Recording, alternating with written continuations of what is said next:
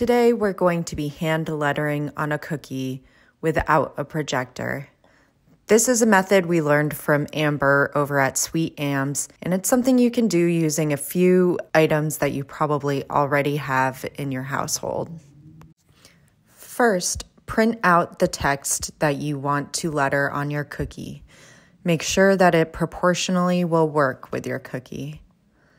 Next, you'll lay a piece of tissue paper over that text so that you can trace it using an edible marker. These markers can be found at most craft stores or online. Before doing this step, be sure that your cookie is already iced and hardened. This technique only works on royal icing that has set up and hardened. Now that you've traced your text, it's time to put it on the cookie. Place your cookie with the hardened royal icing under the piece of tissue paper,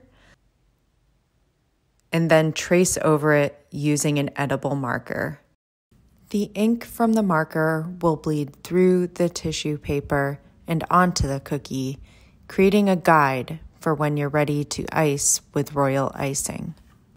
Be sure not to move the tissue paper as you work. You can lift it up to check, but you want to ensure that it stays in the same spot on the cookie for the duration of this part.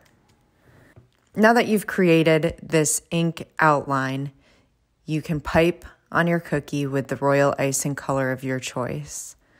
For this, we used our oval plaque and a nice soft green royal icing to pipe the word baby, perfect for a baby shower.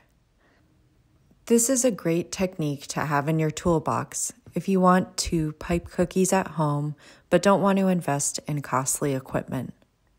Enjoy!